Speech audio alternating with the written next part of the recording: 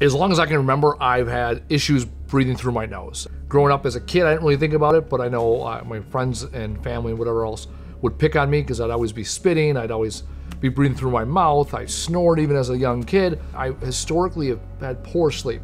I historically wake up throughout the night with a dry mouth, and I wake up with a headache. I never feel fully rested. And I didn't know anything better or different because when I've talked to specialists, other people, they just said, well, you don't have sleep apnea, therefore get over it.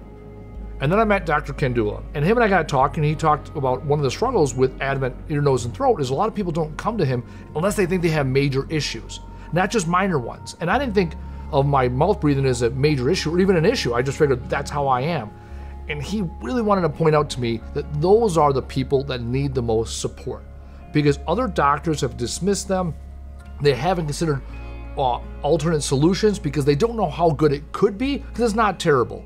And then I got talking to somebody within our office that had a nasal procedure at Advent. And she told me she went from chronic nose issues, sinus issues, sleeping issues for years, had the nasal procedure, and for 6 months had no issues. And I thought at that point, okay, if I don't at least look into it, I'd be foolish. And so I started going on this journey. I went in for an initial consultation, and at the initial consultation, they told me the same thing that I've known all my life. I'm a mouth breather. It affects my sleep. It causes me to be tired in the morning. It causes me to be tired throughout the day. It causes me to have headaches when I wake up. All these things that I know to be true, I realized are chronic within my life, but they're not unique. It's something that a lot of people in this world face, but they don't know how to face it all the way. So with that information, we proceeded forward. I had the CAT scan. We did a sleep study to better understand where I am at, and it was ultimately determined to have an in-office procedure.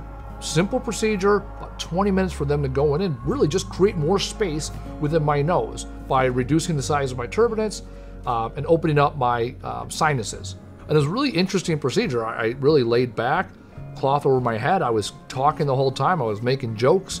I could tell that they were doing stuff in there. I could feel a little pressure here and there, but for the most part, they were just in my nose. And it was a real simple procedure. It was over before I knew it. Took a little ibuprofen. I remember I really took it easy that night. I laid at home, I watched a movie. In comparison, I've had dental procedures that were 10 times worse. Getting your wisdom teeth taken out, or just even a tooth extracted, is so much worse in my mind. It hurts for days, you're on medication, you don't feel yourself. After this procedure, I was fine within 48 hours. My challenge to everybody out there, just hear me now. Don't wait 6 months, don't wait 37 years. If you don't know, go in and ask. Have someone tell you there's nothing they can do for you. Do that before you accept the fact that you're gonna have poor breathing the rest of your life. I made the tough choice to go in, figure out what was going on, and ultimately have a solution in place. This small sacrifice, giving up a couple days here and there, has been life-altering. I'm playing better volleyball. I'm enjoying my life the way I wanna enjoy it. I breathe through my nose. I sleep through the night. I don't wake up with headaches. I have the energy that I should have as a 37-year-old man. I'm not letting this excuse of a nose issue stop me from living the life I want to live. Today, life is just better.